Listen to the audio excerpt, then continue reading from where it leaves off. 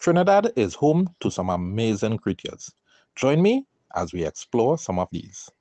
The Ameiva Atrigularis, locally called the Zandolie or ground lizard, is native to Trinidad and commonly found in the countryside and forested areas of Trinidad.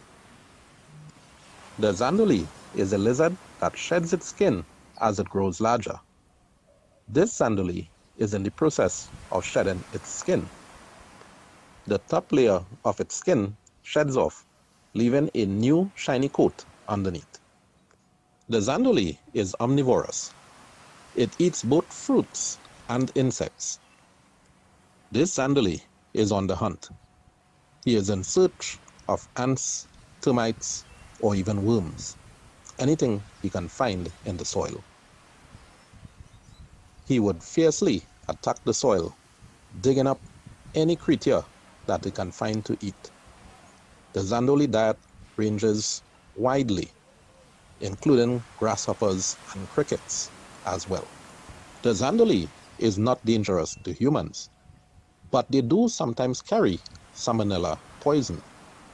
This can be dangerous to humans if consumed.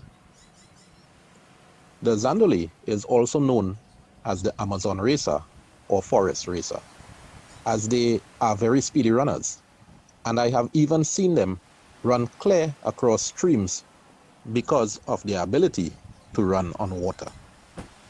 The Zandolie can live for as much as 5 years and can grow to a length of 20 inches or 50 centimeters. The females lay their eggs in sandy soils. They usually lay approximately 10 eggs per clutch. The Zandolie is a common sight in the countrysides of Trinidad. Running across the yards is very common for household pets like dogs and cats to chase after them. The Zandolie is one of the true symbols of Trinidad and Tobago. And that was a clip from my YouTube series, Amazing Animals Found in Trinidad. If you would like to see the full video, please check the links in the description. This is Roopan, the man in the wild. I'll see you in the next video.